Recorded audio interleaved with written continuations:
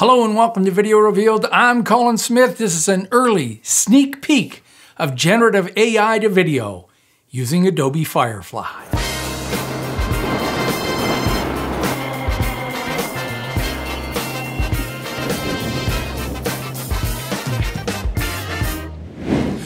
I was invited with a group of other people to have a look at the early beta of Firefly using text to video.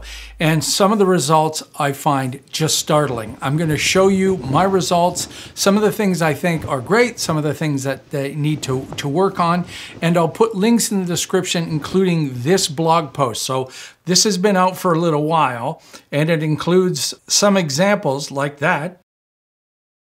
That's completely Firefly right there. Some other examples here. You can have a look at them in the link. I really love it for landscapes.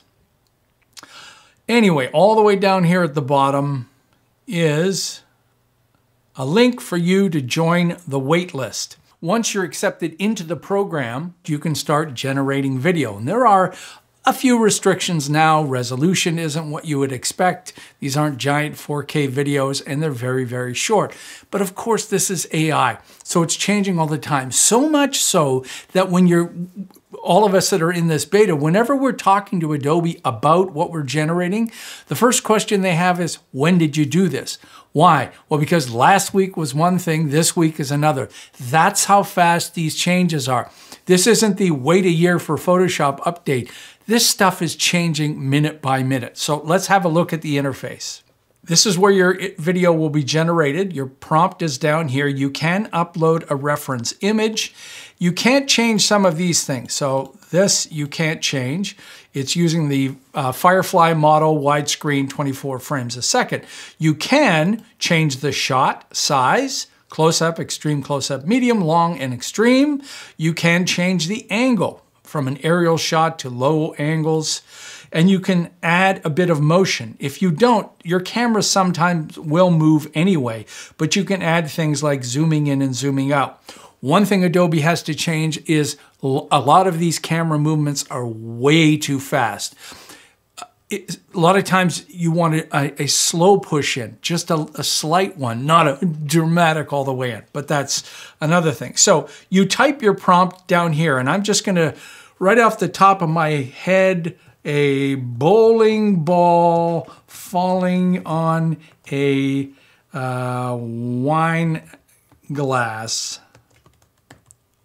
on a metal table in a reflective, room. Thank you for thank you for spell checking. And yeah, let's just try that. I have no idea why I came up with that, but you can be as intricate as you want. Some of the examples in that blog post will show you it's almost a paragraph in some of them describing the lighting, the atmosphere, and how all of that goes. This does take a few seconds, and it generates it. Now, the whole time I'm on here and I'm doing this, you'll see every video show up. When you close your browser, all of those videos that you generated will be gone. Of course, you can download them, which I have done in all the examples I'll show you in just a second. And there's a little progress going on down here, and we'll see what it looks like. And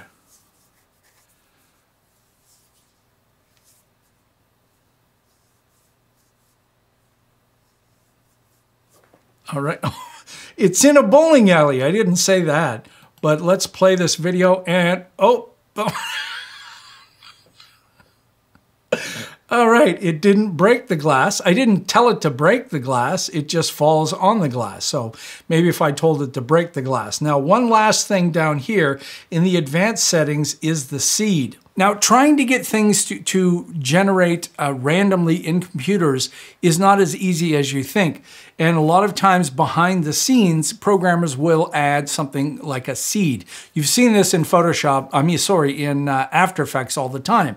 And that seed is just another reference number that the calculation will use. So you can just copy and paste the same seed if you want the same scene or something completely different.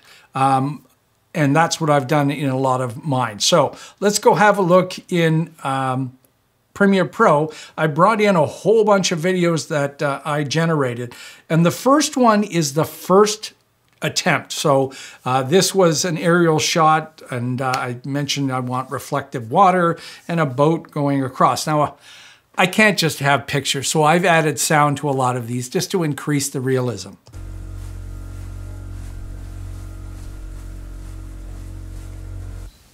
Now you can see that the water is not perfect. This is not as high quality yet, but this could be great for speccing something out, for brainstorming, ideation. You're just trying some things. Now this was done several weeks ago. This next one was done yesterday, and this one blows me away.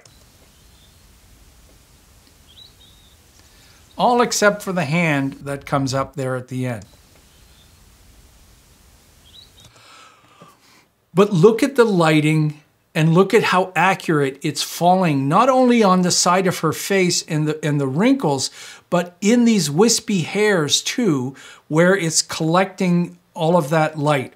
If you've done any work in 3D, lighting and compositing is the most difficult thing for realism. And you can create a model, but trying to make that model look real is not easy. And Firefly and Photoshop's AI generation, all of that does a really good job of the compositing parts of things. So I loved that. Next up is this cat, which looks pretty darn good. And I didn't try to do that camera move, but to me, that's typical of what would happen if you're sitting on your couch and you grab your smartphone and you're taking a video of your pet and they come too close. They're not scripted. So all of a sudden you've got this closeness of the animal. I thought that was kind of real. Next one is this house inside. Oop. And let me just share what so for that one,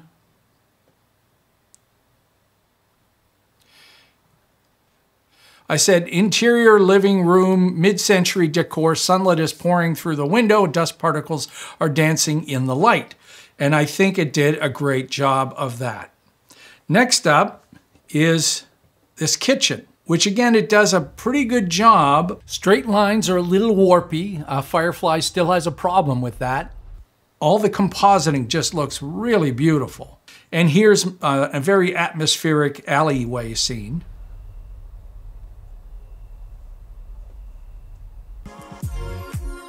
Now, her face doesn't look good, but look at her movement, where she slightly stumbles, but she dances just the way that you would expect a young girl to dance. I think that's impressive. Getting the details right, that's like adding RAM and disk size, which we all know was small and now it's huge. So the details are coming. To me, what is the realism for the stuff I like to do, which is very realistic? Is she moving in a realistic way? Absolutely, that's very realistic. Now you can also use text. So here's an example of fireworks that end up saying happy birthday. It's kind of unusual because how are the words floating in there, but at least it did the job. Next up, it didn't line up very well, but this is drawing a heart on a window. And what I found impressive was that little drip at the bottom. Down in here, look at that little drip. Boop. Pretty good. A nice chessboard. Some of the movement on those pieces of that, it looks like a pawn in the wrong spot. Some of these are overlapping. But I had that on a yacht on a metal table. Looks pretty good. Now the next one, I grew up in the 70s, so this room is a room I grew up in. incense, big, huge speakers, and beanbag chairs. So I wanted the incense just to do that lazy kind of smoke. It started out pretty good, and then it went kind of... Ooh, that was weird. So for that one, I said a room in the 70s with soft beanbag chairs, dimly lit, a hi-fi turntable, large stereo speakers. There's a round table in the middle of the room with a small incense decanter and a stick of incense burning and sending a trail of smoke upwards. So maybe the word sending, I needed to be more clear, slowly moving, whatever. And it decided to put a record on that round table that's spinning around, which is kind of unusual. All right. Now, next up, for this one, I said, wide shot of a field with tall blowing grass, trees, and low mountains in the distance. Light rain is falling, storm clouds are gathering in the sky. And you'll notice that I've added it a few more times because I changed how it looks, but I kept the seed the same. And in this example, I've got 4 of them. They're a little bit dreamy, so not as accurate as I'd want, but you can see they are similar. The hiker does not look good at all. It looks more like he's on a scooter. And what I did here is the last frame of this video and the first frame, I exported out the last frame of the generated video, brought that back into the Firefly as my first image, and then generated from that because I wanted to get a pan up and extend that shot, but it is a little abrupt. So if we watch the transition between the two, you can definitely see where that comes up. But again, look at the compositing. Look at these great shafts of light coming out on there. That is really beautiful. Okay. Next up, this prompt was, I wanted ants to build a tower out of small rocks. Small rocks? Well, small to humans, but pretty big to ants.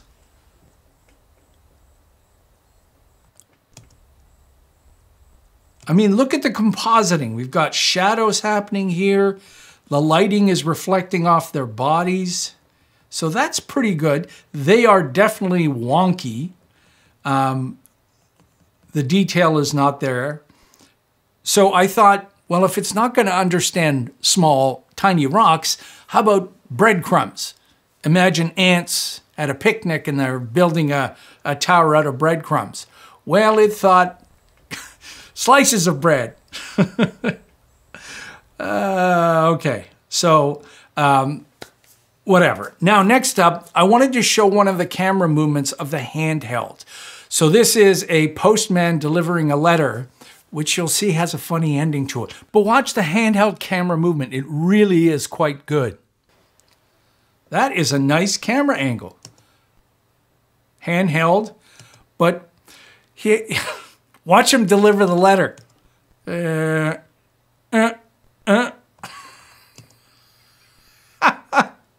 slot's right there, buddy. So in that case, we're getting a little bit hallucinogenic. All right, next up, I wanted a serene sky.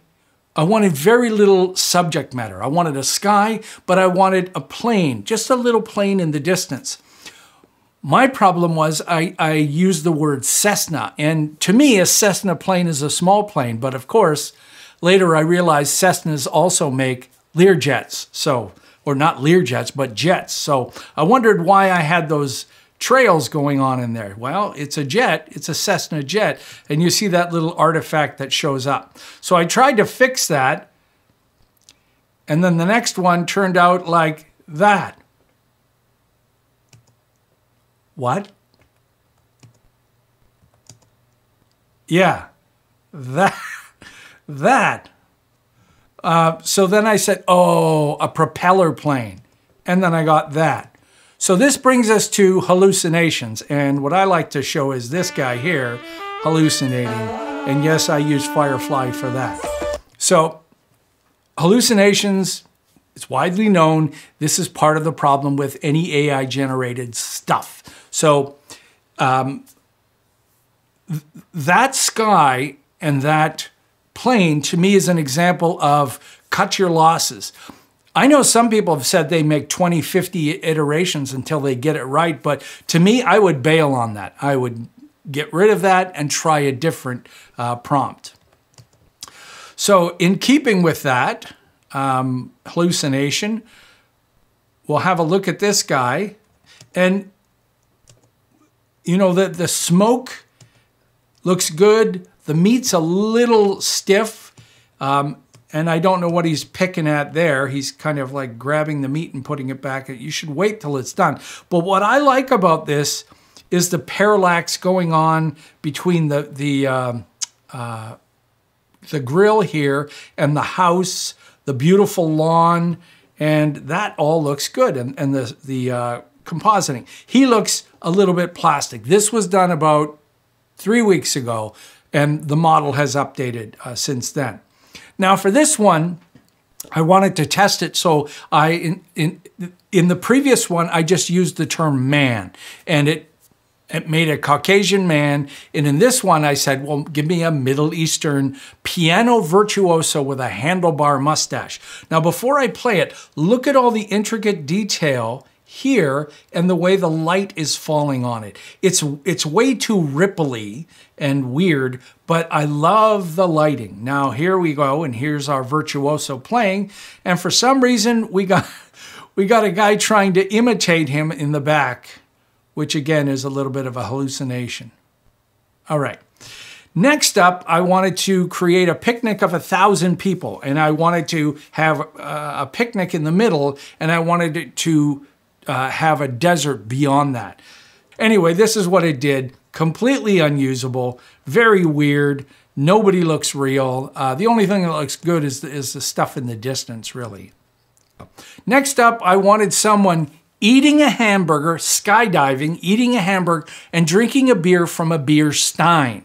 I thought, you got two hands, why wouldn't it put a hamburger in one hand and a beer stein in another and eat and drink? But apparently it stuck the hamburger in the beer stein, and that's what you're seeing right here. So that's crazy, but look at the motion. That's the kind of motion you get from someone moving around and trying to shoot a video of someone in the air. Next up, this is a beautiful picture of my wife when she was a little girl. The original had this pattern on it. The original was black and white. I used Photoshop to colorize this, brought it in, and it didn't do well. Well, let's have a look. All of a sudden, new hands appear, and that's what it looks like. So a little bit weird, but still interesting. Okay, now I took the current image of me, and this is what it did to me. I sent that to my daughter, and she freaked out. Okay, next up, this is a still image. This is when I used to work at Adobe, and we're all with Jay Leno at The Tonight Show in LA, and we got this picture of all of us together, and I thought, wouldn't it be interesting to see what it does? And I think the prompt was posing for the camera. Well, that's it. So it went from that to that. And now I lose weight, and I'm much younger, and Jay, none of us look anything like we really are. So that's weird. Next up was, I tried to have beach balls coming out of a car as it drove along Venice Beach. And again, it's a little bit psycho, but this was a few weeks ago. Tigers in a jungle, they definitely look weird. The color's great, but just so you know, some of the things you do are going to be a little weird. So there's a quick look at some of the stuff I've been doing. Like I said, go on the wait list right now and you'll be brought into the beta. This is only going to get better, and you can feel free that anything you generate from Adobe is going to be fine. It's not stealing artists' work. It's not used on yours. So even though I upload an image and I generate that goes into a temporary queue and gets deleted. So none of this stuff is kept or trained on the AI. The AI is trained on Adobe stock, which users get paid for, and also stuff that isn't copyrighted that is available. I'll put a link in the end and in the description about Adobe's terms and conditions, which so many people got wrong. So you can feel good that if you generate stuff now and in the future, no one's going to take it down. You won't get a notice at some point that says, hey, you're using something that whoever the company was that created this, they generated this by ripping off other artists, which is not what we want to do. We want to support all of the artists as Adobe does. We want to protect all of the copyrighted work out there, which Adobe does, and it doesn't take your art and doesn't take your generated stuff, whether it's Firefly images or the video. It does not use that for training. Hey, if you're new to Video Revealed and you found this informative, take a moment and subscribe. You want to support us some more, you can do that at videorevealed.com/shop. And there you can donate once or monthly, any amount. We love all of our wonderful donors. Till next time, I'm Colin Smith, and it's my job to give you an early peek of the cool stuff that's out there that's coming down for you to use real soon.